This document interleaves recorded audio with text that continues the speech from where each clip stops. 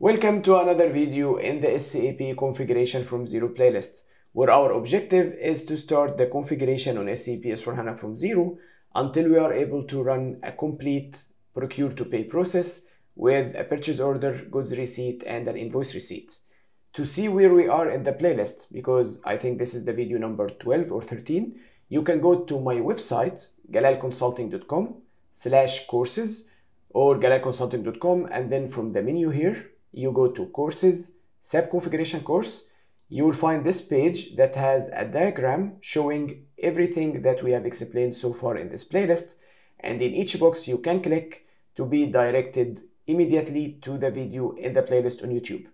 So in the last video, we did the goods receipt. So now we started with the configuration of the company code, purchase organization, everything until we created a purchase order. And in the last video, we succeeded in posting the goods receipt after solving a lot of missing configuration issues. Now in the video today, we will continue the process with the invoice receipt. So let's go to our SAP system. And here I'm displaying the purchase order that we created together. So this is transaction ME23N that we can use to display a purchase order. This is the transaction code ME23N. And then I inserted our purchase order. You can find this in the history of the playlist. We created it together. So far, we only have one item here, and we have received this item. So if I look here into the purchase order history, you can see that we have a goods receipt. So this is the goods receipt we posted together. And I did not show you the accounting entry that we configured. So let's go to the material document, just to check quickly the accounting document that we posted. So this is the goods receipt we posted together. If I go here to document information, FI documents, we have an accounting document and a material ledger document. Both of these we configure together. See how nice this is when we configure things from zero. Everything that happens is something that we configured. This is nice. So now if we go to accounting document, we have a debit to our raw account stock that we defined and a credit to the GRIR as stock. The debit is coming from transaction BSX. The credit is WRX that we defined in the account determination. And we created these two GL accounts together. The value is 100 because we have 10 pieces multiplied by 10 units, which is 100 euros, according to our purchase order. So now let's go back to the purchase order. And the next step is to post the invoice receipt. So I'm going to copy the PO number. And if we succeed in posting the invoice receipt without any errors, this will be the end of the procure to pay process for us. Then we switch to the order to cash process. So now let's switch. Let's go to the invoice receipt transaction, MIRO. So /O, MIRO, the purchase order number.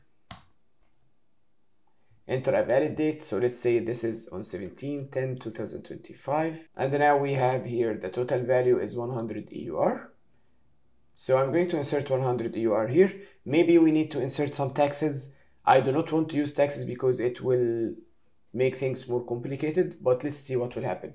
No amount authorization for customer vendor in company code AG60. This sounds like something is missing in the configuration. So let's go to help. No amount authorization for customer vendor company code AG60. No amount authorization for the user group to which you are assigned, provided that you are not explicitly assigned to a user group. If you entered correct company code, initiate the maintenance table T043 and or T043T. Let's see what this is. Okay. So something is missing in the configuration. We do have our correct company code here, AG60, but there's something missing. So let's display the table /OSE16N. This is the table that we got in the error, T043. So what is this? Assign accounting clerk to tolerance group. Okay. So this table will have the username and the tolerance groups. I know that there is a tolerance group that's empty that will apply to any username that's not assigned here. So this is not our issue. What is the other table that was in the error? Let's go back and look again in the message. There is another company code that's mentioned here. So T043T. Let's see what this is. So again, go to SE16N. T043T. And here we have the company codes. Okay, so let's see what we have inside. So now here we have the different company codes, and for each company code we have some tolerances, some values, and we don't have our company code. AG60 is not here because we did not maintain it. So this is a missing configuration activity. What we can do now is look for the error message on Google to get where the configuration activity is. Or the other way that I showed you in the last video, we go to /NSM30, and here we insert T043T, and we click on customizing. This will show us where this table is in the configuration menu. I honestly do not remember this now. I know what this error is. I have seen this configuration step before, but I don't remember where it is in the configuration menu. So I even use this trick in real life to find the configuration menus. So now we have here define tolerance groups under logistics invoice verification. We have another one for accounts receivable and payable. We have one for financial accounting global settings. These are not, maybe they are related to us, but this is not what we are doing now. What we are doing is logistics invoice verification. So I will go with this one. Of course, if it's not the right one, we can always go back and check another activity. So where are we? We are in the material management, logistics invoice verification, authorization management, define tolerance group. So let's execute this. And here we have the different company codes, including the standard one, which is 0001. And here, as you see, this is what we have. So we have permitted payment differences, revenue is 100 or 10%, expense is 100 or 10%, whichever is lower. And here we have the amount per document. So this is the maximum, and the amount per item, this is the maximum, and cash discount per line item. So what this is, it is a tolerance for the posting of the invoice receipt. There was a similar tolerance for goods receipt, which compares the value that we are posting to stock with the moving average of the item that we are receiving, and we maintained it together. Now this tolerance is different. For example, if I have an invoice that should be, if I have a purchase order for 100, as our case now, we have a purchase order for 100 euros, but imagine I try to post an invoice for 1000 euros. By mistake, we inserted an additional zero, for example. Then in this case, the system is not going to accept because there is a tolerance of 10% or 100 euros maximum, whichever is lower.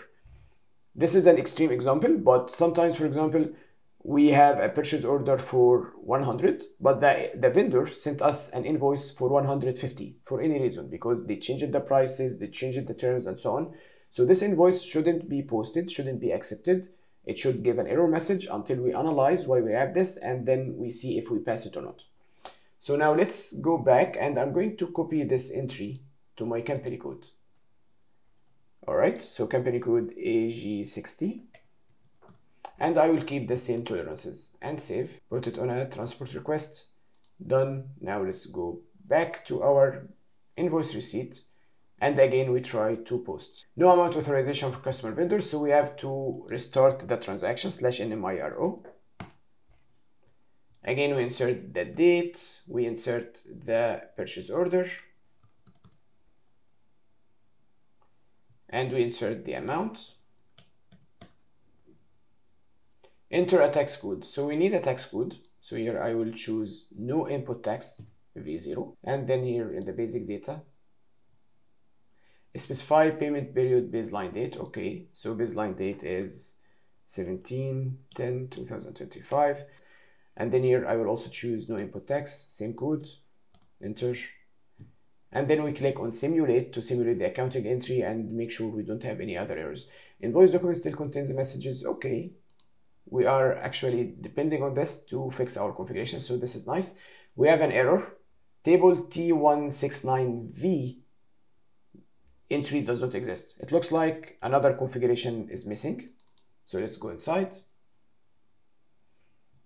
We don't have a lot of details here, so again, we follow the same process. I'm not going to get into this error in this video. We already have a recording of around 12 minutes. After editing, maybe 8 minutes, which is nice for a video. So we will end this video here, and we will continue with this error message in the next video. So what have we done so far in this playlist?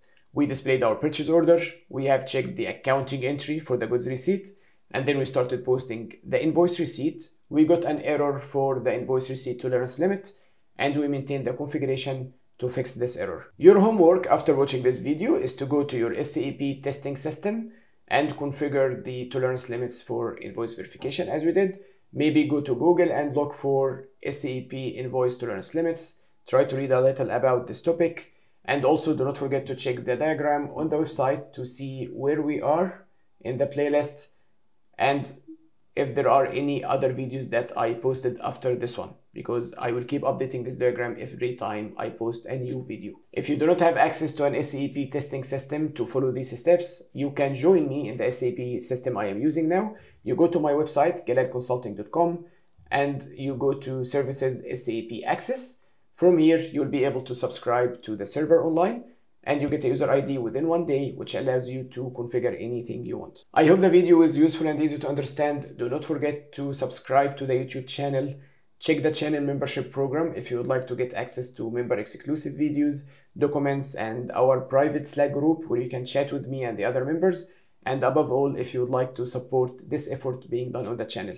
Also, do not forget to leave me some comments on that diagram on my website, galalconsulting.com/courses. There is a comments section there. And I would really be happy to see your comments on the diagram to know if you are checking this diagram, if anyone is using this, or if it is not a good idea. Let me know. Also, do not forget to leave me your comments on the video itself on YouTube. Let me know if you have any questions, if you want me to add anything to this playlist, or if you want me to change the way I explain things. I read all the comments. Thank you for watching, and I'll see you again soon.